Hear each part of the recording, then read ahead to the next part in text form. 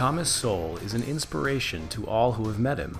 His catalog of academic achievements and professional accomplishments is beyond impressive. While he is a storied academic today, he owes his staggering success to one activity: reading. My whole career would not have been possible without the particular family in which I was raised, which was not composed of educated people. I mean, nobody in that family had ever graduated from high school, and most did not graduate from grade school. But they were interested in education, and they were interested in me.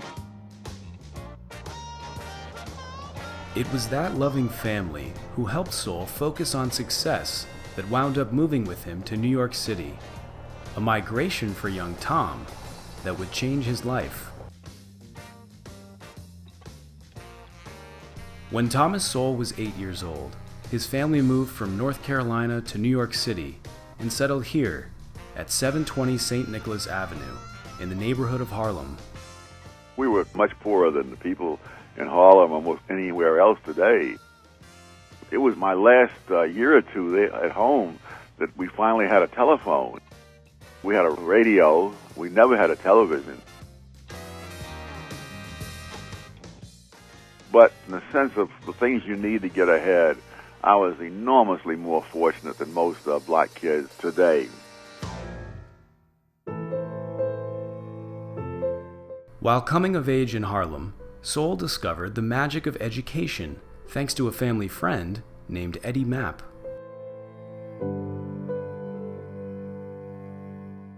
In Harlem, there was a kid named Eddie that members of the family had run into before I ever arrived from North Carolina.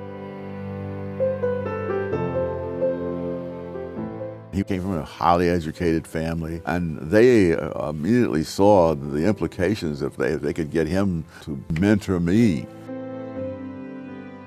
Eddie brought Tom to the Harlem Public Library. He taught him how to find books that interested him, taught him how to check them out. And I saw all these books, and I had no idea why we were there when I don't have any money to buy one book. And so what am I going to do with all these, hundreds of books up on the shelf?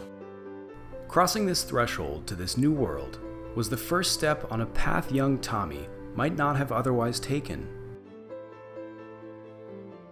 And he very patiently walked me through the whole thing.